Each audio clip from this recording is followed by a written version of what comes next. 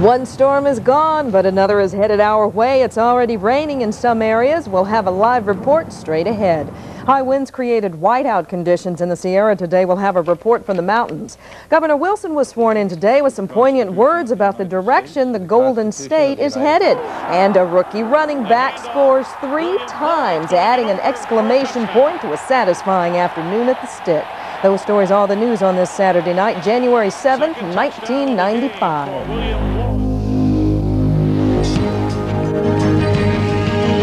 Live from KTVU, this is the award-winning 10 o'clock news on Channel 2, the #1 primetime newscast in the country. Good evening, I'm Leslie Griffith. It is 1 down and 2 to go. The second of 3 storms forecast for this weekend is just offshore, but the leading edge of that storm is already spreading rain to parts of the Bay Area. Diane Dwyer is in the Marin Headlands with a live report for us. Diane. Leslie, well, as you can see, the winds have already picked up here at the Marin Headlands. The rain's sort of been off and on most of the night, but the heavy rains are expected in just about an hour or two. The storm right now is just off the coast. So far, the storm has provided some light showers, but the forecasters say that will all change when the heart of the storm hits us. This round is expected to last longer and bring more rain with it than last night's storm. There are high wind and surf advisories issued, and many people have sandbags ready in case of flooding. And that is only the beginning of the problems.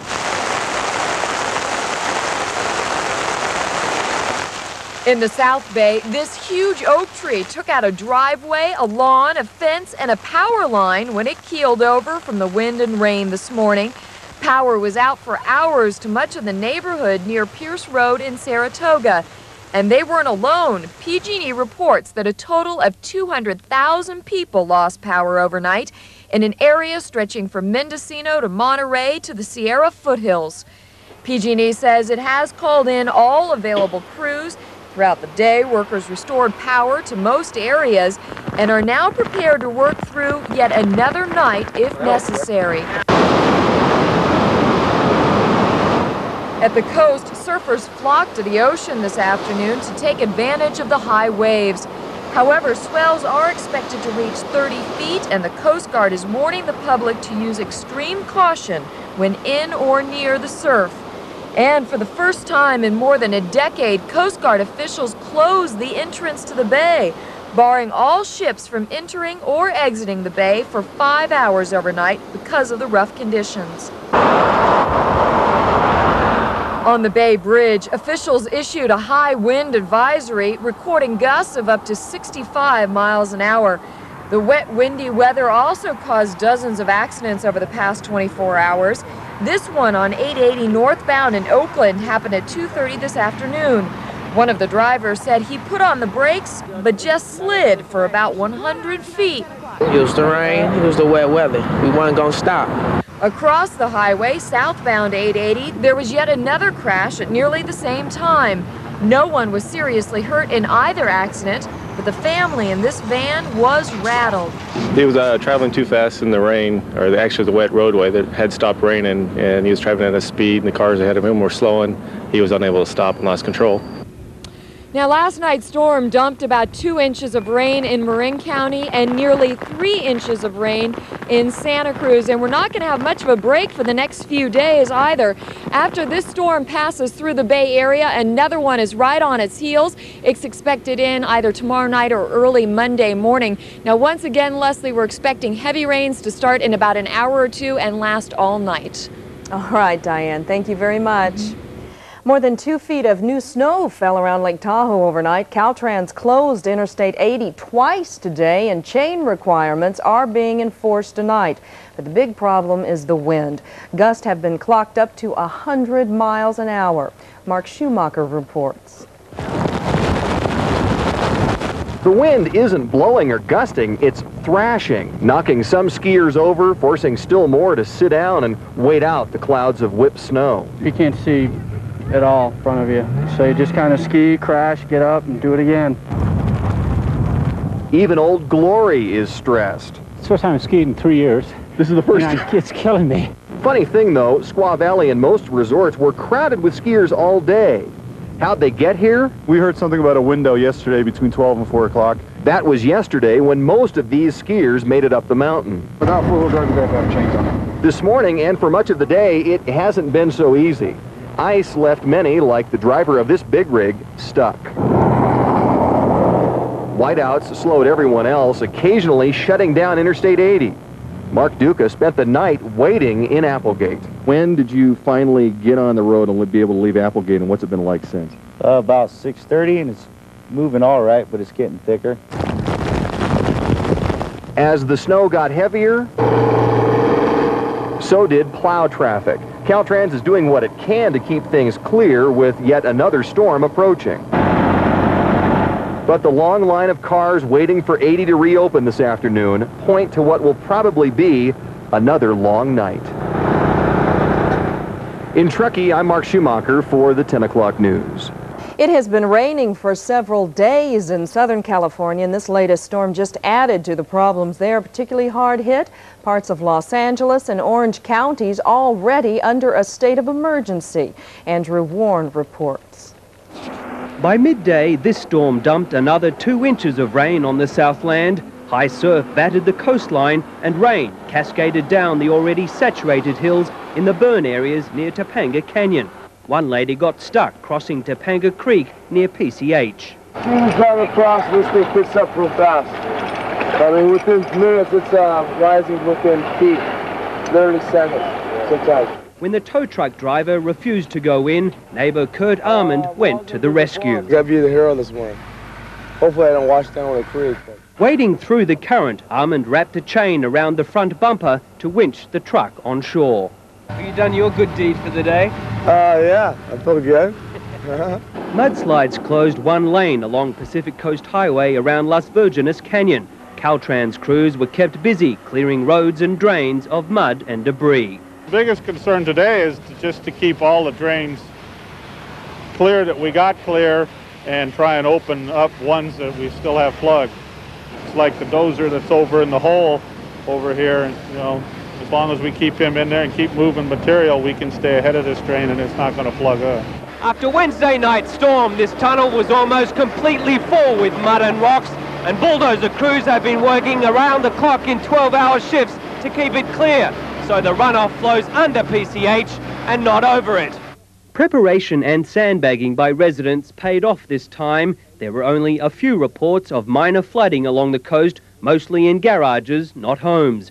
This storm brought consistent rain, not the deluge of last week, and most of the damage was done on slick roads in traffic. More rain over the next few days is expected to wreak even more havoc on the already waterlogged Southland. In Malibu, Andrew Warren, Fox News. Most people tried to weather today's storm by staying inside, but thousands had a very good reason to go out in today's rain, and they did. The reason?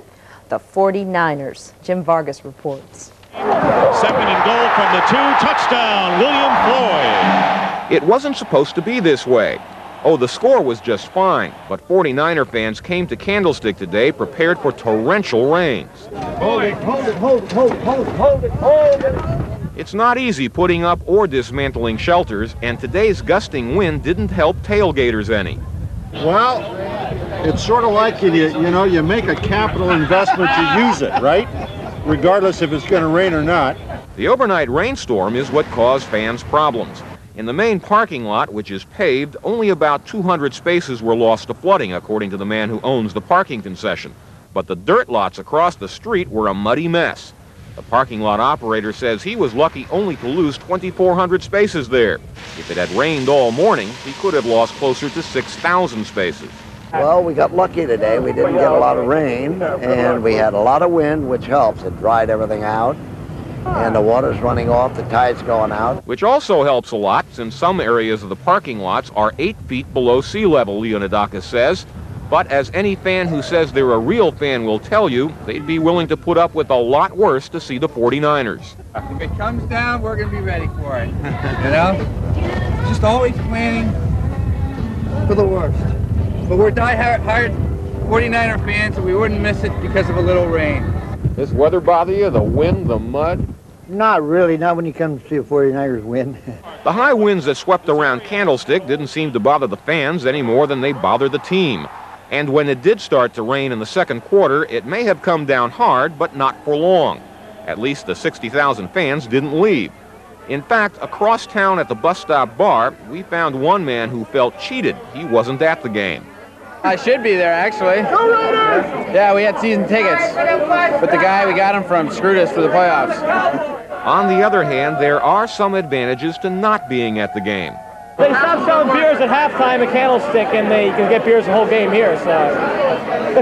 Bathroom's a lot closer. And anyone who's ever been to a game at Candlestick can appreciate that last comment. In San Francisco, Jim Vargas for the 10 o'clock news. 44-15 was your final score. Stick around, we'll have the highlights for you coming up. But first, California's governor starts his second term. We will have a report from the state capitol, and we'll show you what a camera recorded when the earth suddenly moved today.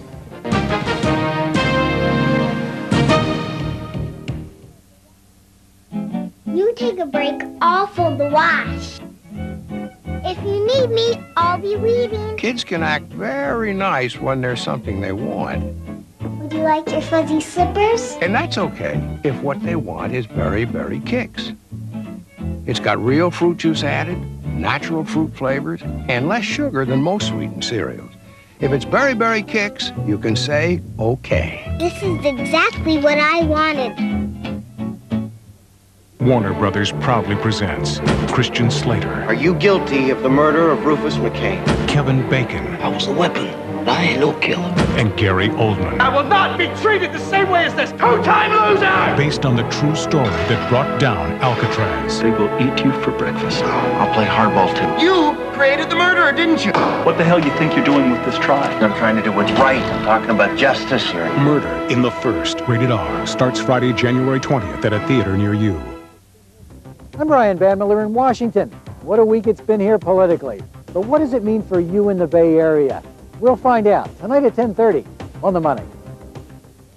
Hello, man. Lunch before you leave, huh? Cheddar cheese. Check. Jack cheese. Check. Rolled with turkey and a pickle spear. Pickle spear. All right. Mind if I join you? No problem. All right. Cheese. Good fast food from the makers of milk. Aha. Fellow party animals. What are we serving this evening? Olives over cottage cheese. Very healthy. Salsa. Ooh, I love salsa. Well, hello there. Cottage cheese. Good fast food from the makers of milk. People ask, how can I remember to dial 1-800-COLLECT when I call collect? For me, the speed outfit did the trick. But for most folks, just knowing 1-800-COLLECT saves people up to 44% should suffice. The 1-800-COLLECT Fox Sports Virtual Reality Tour is at San Francisco's Pier 39. 3D movies, virtual reality gyroscope rides, video games, it's all free. The Virtual Reality Tour starts Monday at Pier 39. This is KTVU, Channel 2, your Fox affiliate in the Bay Area. Pete Wilson took the oath of office today and began his second term as governor. 3,000 people filled the Sacramento Convention Center for Wilson's swearing in. After taking the oath, Wilson delivered an inaugural address that one observer described as stern. Tom Marshall reports. I will well and faithfully discharge the duties upon which I am about to enter. The duties upon which I am about to enter. The governor's inaugural speech seemed to have one eye on his agenda for his second term, with perhaps the other eye roving toward running for president in 1996. For instance, Pete Wilson on welfare reform. We will make clear that welfare is to be a safety net, not a hammock, and absolutely not a permanent way of life. Pete Wilson on education reform. Why have schools that reward poor teachers for promoting and even graduating students who can't adequately speak and write English? Pete Wilson on illegal immigration. Why should federal law reward illegal immigrants for violating the law? And Wilson is clearly hitting the right Republican buttons, but would he bail out in '96 for the White House? His priorities being governor, and this is a job he's always wanted, as everybody. I've been his chief of staff for 27 years. I can tell you he loves this job. As he's weighing the factors about running for president, that he will know that there's a lot of outstanding Republican leaders in the state who could follow him into the governor's office. Actually, Democrat Lieutenant Governor Gray Davis would be the first in line, making him a roadblock to those plans. Some people say I've already earned my salary just by being here. How about it, Governor? Are you going to run? I'm going to run for your microphone. In Sacramento, I'm Tom Marshall for the 10 o'clock news. In News of the World tonight, in Chechnya, shells rained down in the heart of the capital of Grozny, igniting fires that burned at the presidential palace and several apartment buildings. The Russian general in charge of the campaign reportedly died in the attack. The Red Cross says the 8-day assault has left several thousand people dead or wounded and some 350,000 refugees. In Japan, a trio of earthquakes have injured at least 30 people and caused at least one death.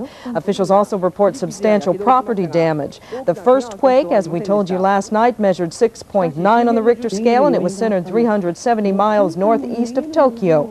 A 6.2 magnitude quake hit that same area 4 hours later. A third quake was centered 60 miles north of Tokyo with a preliminary magnitude of 5.2.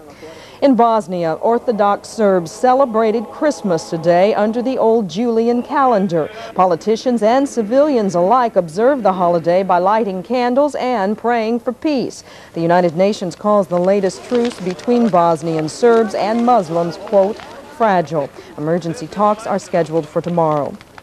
O.J. Simpson is reportedly coming out with a book of his own. The Sunday edition of the New York Times says that the book is in response to the huge volume of mail that Simpson has received in recent months. In the book, Simpson says he did not kill his ex-wife. It is titled, I Want to Tell You. The Times says that the book is due out next month.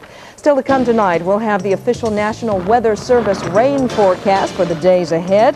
We'll also tell you about a horrifying discovery today at this condominium complex in New York. And bring on the Packers or the Cowboys. The hometown team is just one game away from Super Sunday. And it's picked off by Eric Davis.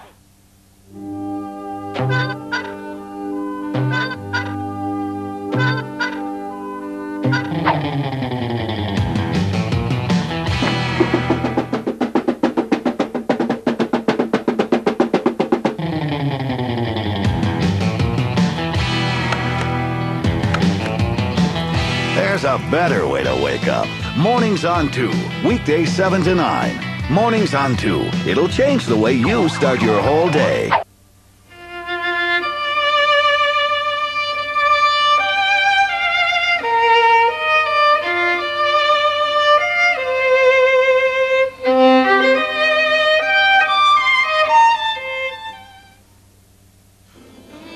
The search continues. Perhaps one day the eternal question will be answered. What do you want to do tonight? Make it a blockbuster night. He thought they had everything, but she had everything to hide. James Spader, Mitch Enoch, Dream Lover. From Polygram Video, rated R.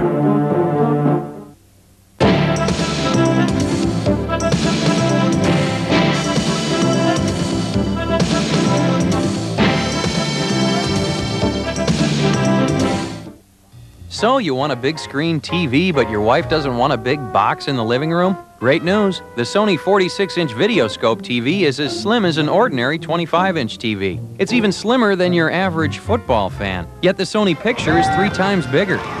So the impact is huge. No wonder it's the official big screen TV of the NFL. And make 1995 your biggest year ever because every big screen is on sale. The Good Guys.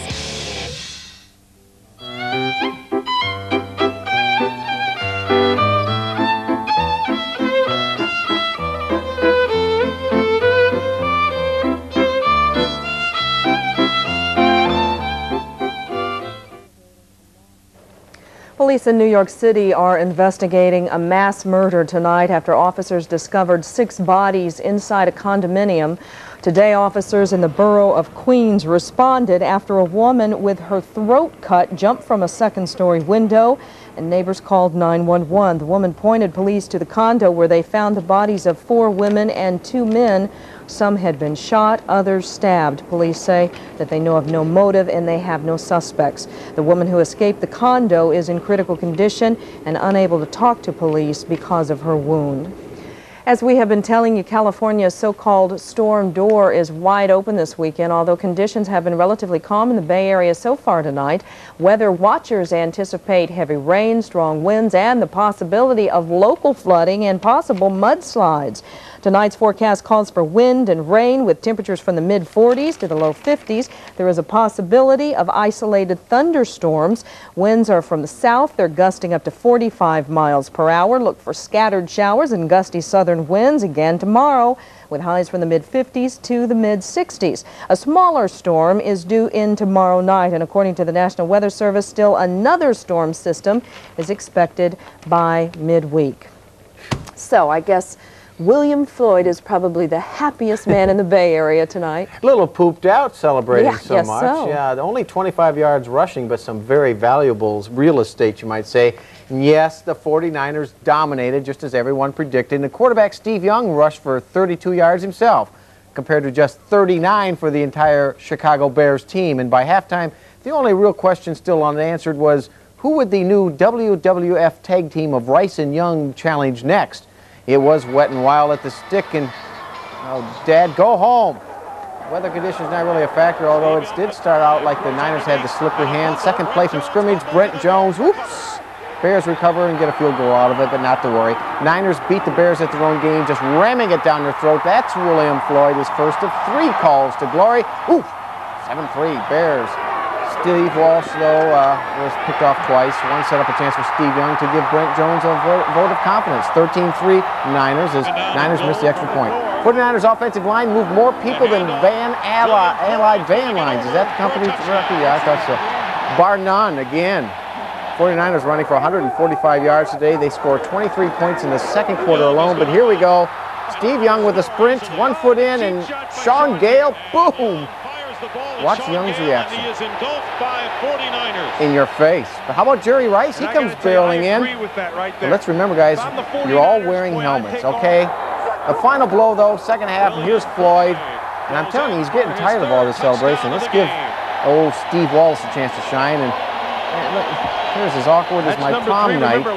Come on. There you go. 44-15 is your final.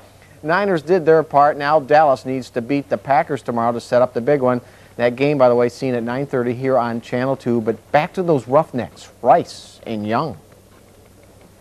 Well, we have to protect our livelihood. You know, this guy is the guy that's going to get us over the hump. And honestly, I think I really surprised a lot of guys today, you know, because they're like, wow, you know, they came up and they started congratulating me. I'm like, just like I had won a bout or something like that.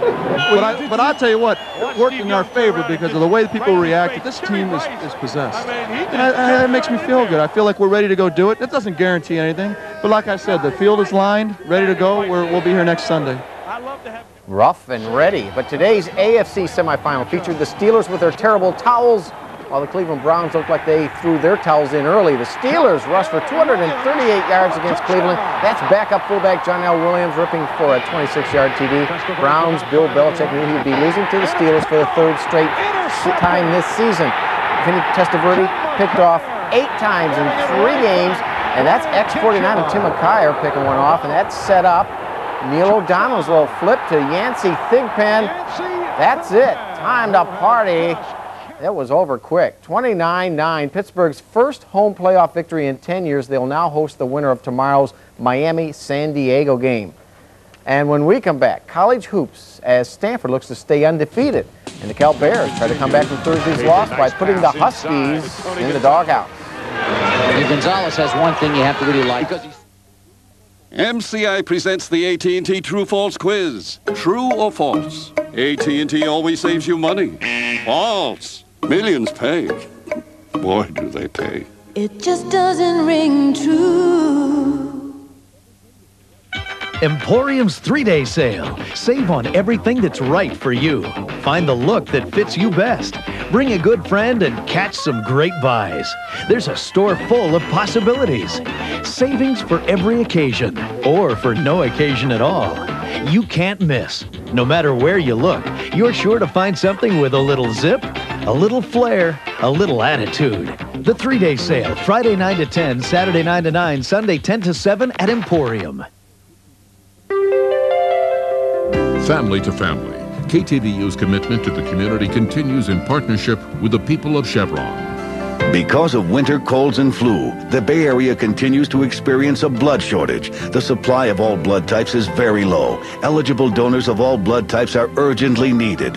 Watch for the Bloodmobile where you live or work, or call your local blood bank today. For further information, call 1-800-864-4835.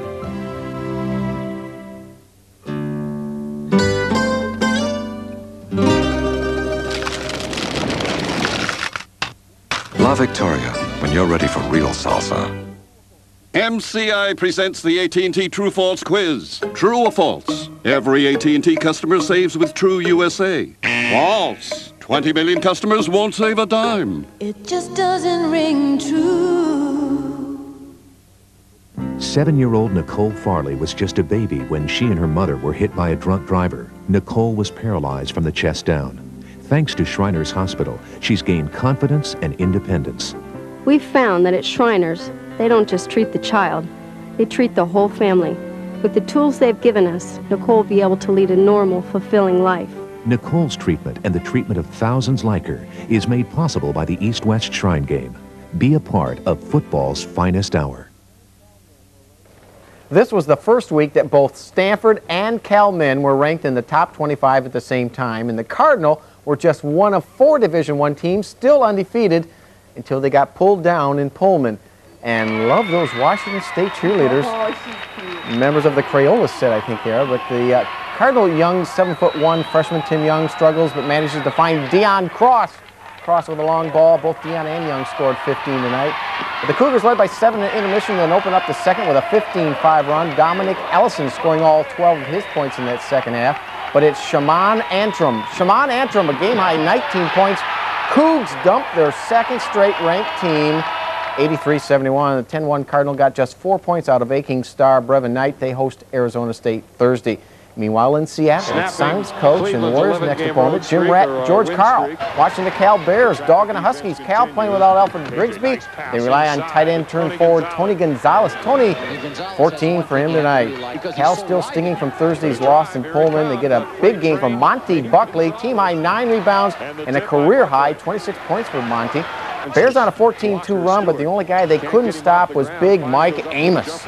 Amos led the Huskies with 8 rebounds, 19 points, but it doesn't sell in Seattle. Look at Gonzalez down inside, then a nice outlet to K.J. Roberts for 3. Thank you very much. It doesn't for K.J. 84, 76, and Todd Bozeman's got to be happy because the Bears make 41 of 50 free throws compared to just 12 of 32 in Thursday's loss. Other Pac-10 games, Oregon joins Wazoo as the only 2-0 schools, and UCLA beats the Beavers. West Coast Conference action. It's USF going down while Santa Clara comes up a big winner. And in women's scores, it's Stanford keeping on rolling, and Lady Bears can't contain 14th ranked Washington. The NHL Board of Governors have drawn a new line in the ice, revoking the players' newest proposal and countering with their own final plan, also telling players they have until noon Tuesday to accept it or the entire season is canceled. And quickly, here's your NBA winners. Hope your favorite team is one of them. Indiana, Phoenix, Portland, Charlotte, Cleveland, Atlanta, Utah, the Spurs, and the Kings. That's sports, and that's it, and I'm out of here. Okay, bring on those Packers or those Cowboys. We're ready. Thank you, Fred. That's our report for tonight. Thank you for joining us. For everyone here at KTVU, I'm Leslie Griffith. On the Money with Brian Van Miller is coming up next. We'll see you tomorrow. Good night.